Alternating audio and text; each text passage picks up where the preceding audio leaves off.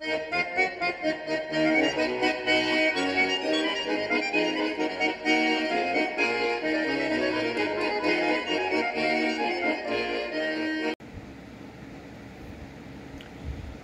the 2000s,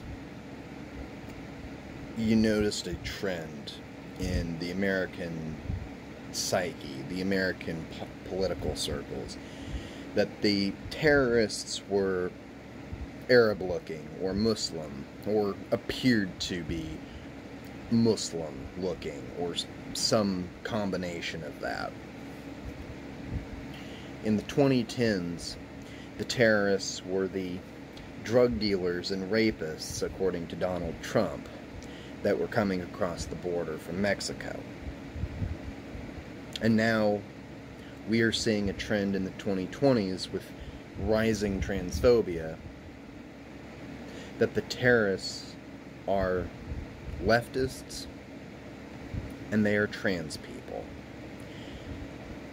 I think in the early 2020s we were seeing more of that it was the leftists, and we're still seeing the purging of leftists and this rise of a new Red Scare that has been existing for, you know, the later part of the 2010s and into the 2020s. But largely, it is now revolving around trans people.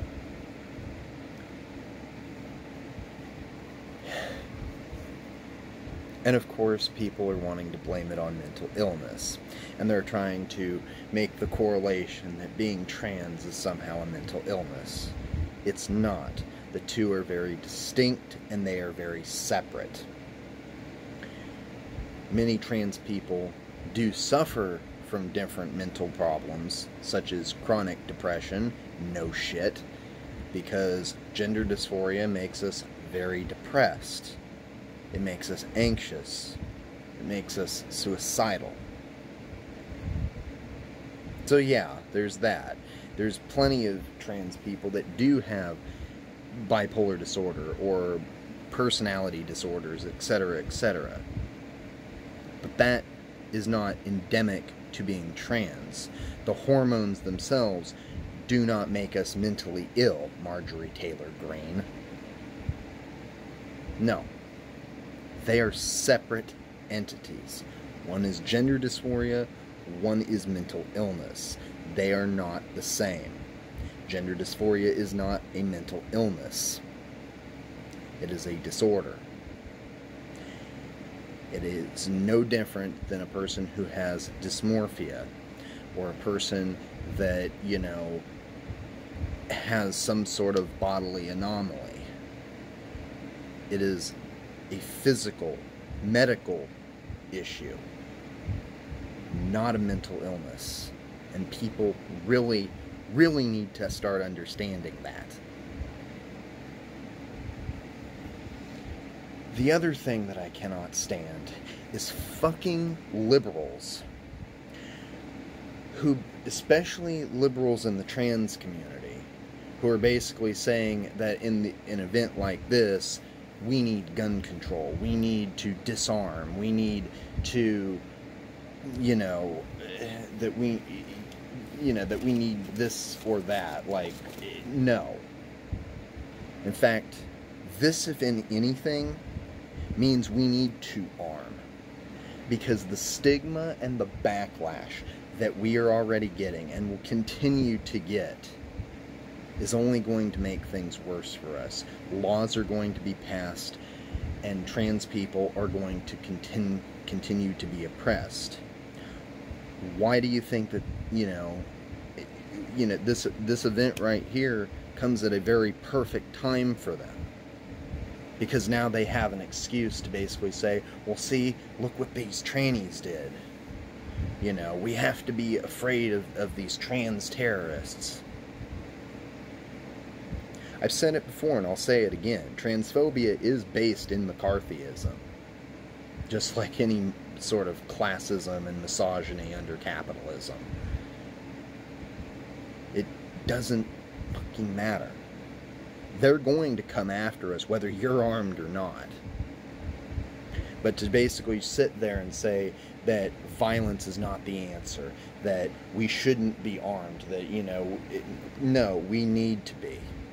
And we need to learn to get there soon. Voting is not going to help you. Do you think the Democrats are really going to have your best interests at heart? Do you really think they're going to sit there and protect you? No, they're not. They don't actually give a fuck about you. The only way to maintain our protection and to ensure our liberation is through acts of violence and revolution. At the bare minimum, you should have a gun to protect yourself. It's like, well, it's only a short-term solution. It doesn't do anything to protect, minorities against social oppression. I'm sorry. Have you ever heard of Nelson Mandela and the South African communists who fought for, half a century, served 24 years in prison for trying to liberate minorities from social oppression under apartheid? I think that liberation kind of paid off, even if it was only for a short term.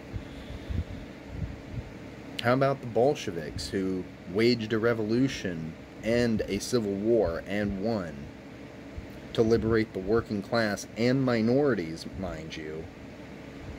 There was actually legalization of LGBT rights under Lenin. Stalin recriminalized it, but it was legal under Lenin. Lenin believed in liberating all forms of the proletariat. And it worked. They beat the czarists. They beat, back these incredibly nationalistic, aristocratic, and frankly fascistic people. They beat them. What about the armed resistance fighters that fought against Nazi Germany, in France, in Germany, in, Scandinavia? People that fought against Italian fascism in Italy.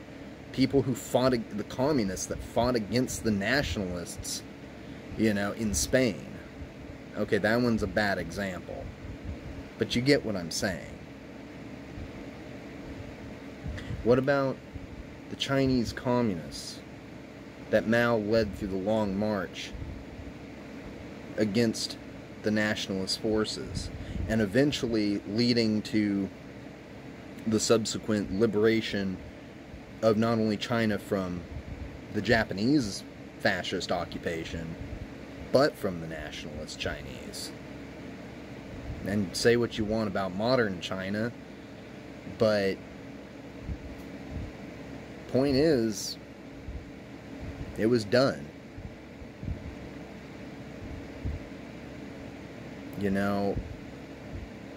What about the Black Panthers, who essentially threw, and even Malcolm X, who threw their violent rhetoric, through their revolutionary fervor, kind of paved the way for people like Martin Luther King and his liberal BS. Martin Luther King wouldn't have even had a chance to freaking speak in front of, the people of D.C., in front of the nation, had it not been for, the Black Panthers bringing to light, through desperation, but through revolution, or at least through revolutionary theory, the idea that, hey, black people are kind of being oppressed. They're kind of, they're fucking being killed. That wouldn't be possible without the Black Panthers, who, by the way, were Maoists. So don't sit there and say, oh, well, it's only a short-term solution. No, history has told us it is a gradual process, but it is a long-term solution. And that it does actually that guns actually do liberate minorities from social oppression. Time and time and time again.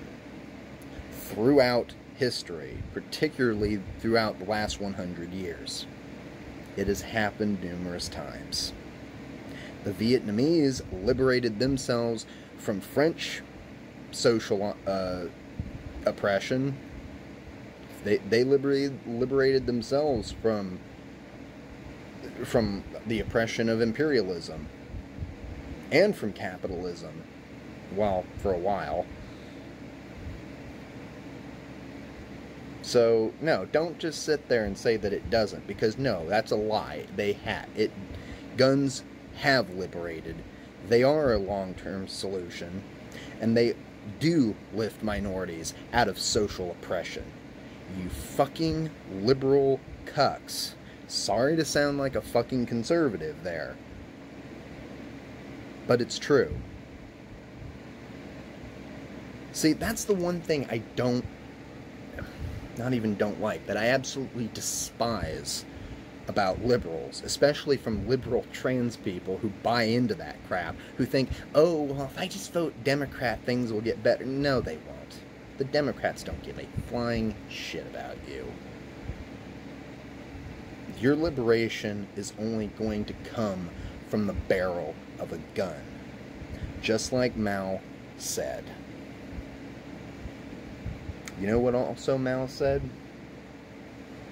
Protracted People's War. And it went basically something along the lines of how only through the liberation of the people, and once the capitalist class and capitalist elements have been eradicated from society, will we no longer have war. And that's the point. It is the whole point of pursuing liberation through revolution, through revolutionary theory.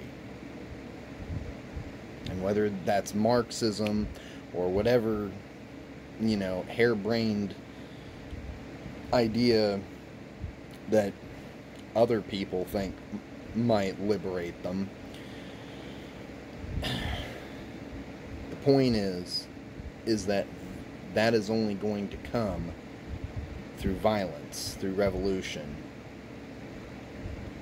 It's only going to come through, from the barrel of a gun.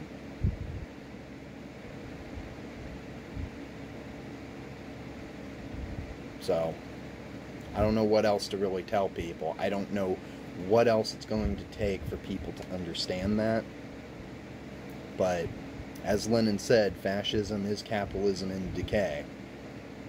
And for the last 20, well, not 20, but the last 15 years, capitalism has been slowly decaying. It's had its rises and its falls, but it's going through another rough patch in the 2020s.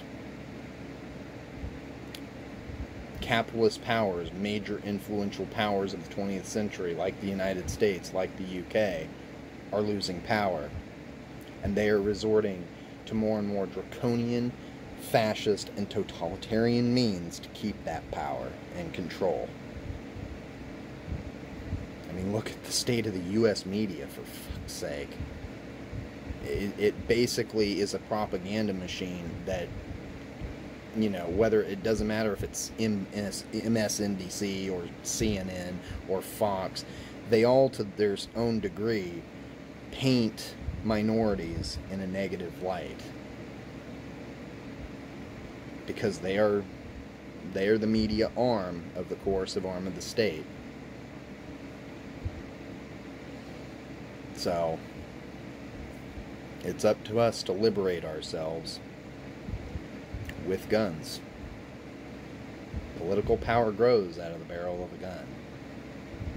It just depends on what political side you choose to be on. Oh, and also, if you choose to be on the side of the gun, or whether that's in front of it or behind it. I'm Red Pagan Nicole, and this has been Red Pagan Corner.